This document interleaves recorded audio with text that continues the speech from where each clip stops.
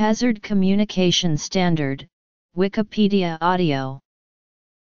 The Hazard Communication Standard requires employers to disclose toxic and hazardous substances in workplaces. This is related to the Worker Protection Standard. Specifically, this requires unrestricted employee access to the material safety data sheet or equivalent, and appropriate training needed to understand health and safety risks.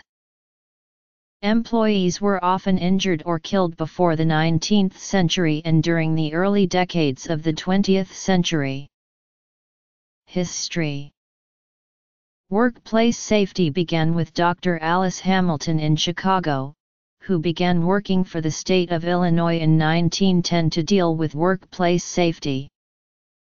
The Occupational Safety and Health Administration was established in 1970 to standardize safety for all workers in the United States, and hazard communication for toxic substance exposure was included during the 1980s. Dodd and the right to know. The globally harmonized system of classification and labeling of chemicals is currently being pursued to standardize workplace hazard protection internationally. Most developed countries have laws that stipulate workplace health and safety requirements for toxic substances, including government agencies that provide information and enforcement. Canada uses the Workplace Hazardous Materials Information System to provide worker protection. European Agency for Safety and Health at Work provides information about worker health and safety agencies located in the European Union.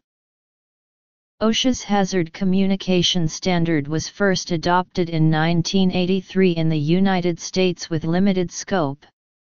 In 1987, scope was expanded to cover all industries where employees are potentially exposed to hazardous chemicals. This is managed nationally by the Occupational Safety and Health Administration. This is managed by states that have an approved plan. The standard is identified in 29 CFR 1910.1200. The summary is as follows. Requirement.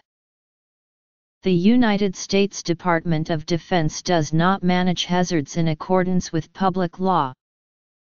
Employees' access to hazard information is one of the prerequisites required for access to competent medical diagnosis and treatment.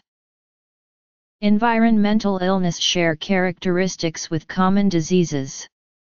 Cyanide exposure symptoms include weakness, headache, nausea, confusion, dizziness, seizures, cardiac arrest, and unconsciousness. Influenza and heart disease include the same symptoms. Failure to obtain proper disclosure is likely to lead to improper or ineffective medical diagnosis and treatment. The Hazard Communication Standard requires the material safety data sheet to be made readily available for workplace exposure in the United States, because this information is required by physicians so they can do their job. Physicians also require epidemiological data maintained by local government agencies responsible for maintaining pesticide application data for use outside buildings. This is part of the right to know. Canada, Europe, United States. Purpose.